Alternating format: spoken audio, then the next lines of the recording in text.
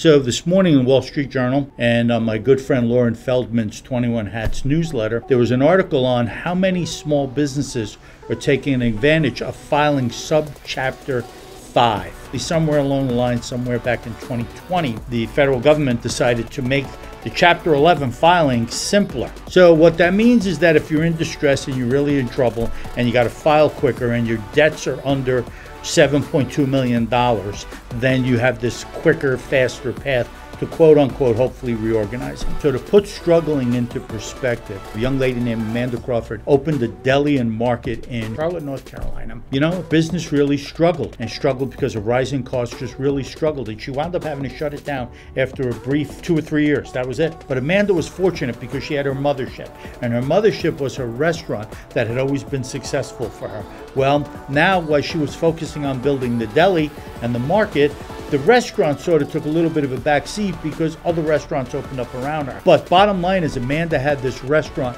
this mothership to go back to. Most independent business owners that we work with, everything they have is tied up in their four walls, right? So I don't downplay Amanda's plight because it's for real. How about you? If something happens and your business is really on that slippery slope to Never Land, what's your fallback position? Do you have one? And most owners do not. What it said this morning in the Wall Street Journal was that businesses are struggling because of higher interest costs, higher labor costs, and higher cost of operations. Everything has gone up quicker than businesses' ability to pass those costs along or incorporate that into their pricing. While I'm not a fan of filing, and I am not a fan of filing, folks, I think the only people that win are lawyers, right? Reality is you can take steps if you know your business is sliding in the wrong direction. Because once you get on that slippery slope, it's very difficult to get off.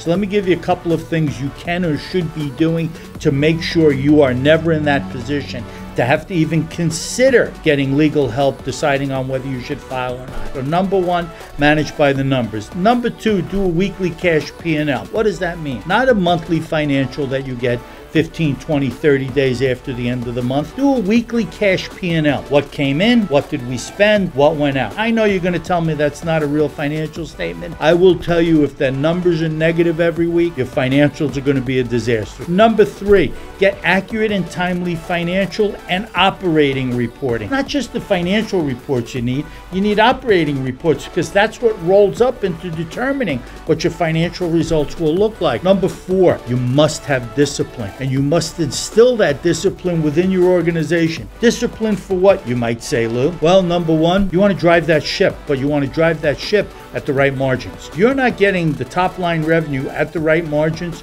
you're in trouble. Stop discounting. Raise your prices periodically. Your costs are going up. You have to pass that along. If you need to negotiate with vendors to get some more time to figure out what your liquidity looks like, don't be afraid. Negotiate with your vendors. And the final thing I'm going to suggest to you is don't be afraid. Surround yourself with the best talent you can find and pay your folks for that. Whether that's inside your building or professionals that will help you get to where you need to be. Make sure you have a healthy organization that never needs to consider Chapter 5, Chapter 11, whatever other numbers the federal government calls it, you know? Our goal is to help you be a stronger, more successful, more giving business and business owner. That's what we're here for. That's what really matters, to help you get to where you want to be. One of Amanda's major issues was the cost of labor. And as everyone that's in business knows, our labor costs just keep going up. And if labor costs or how to deal with increased labor costs is something that matters to you, follow us, and that's what we're going to talk about on our next Straight Talk video, folks.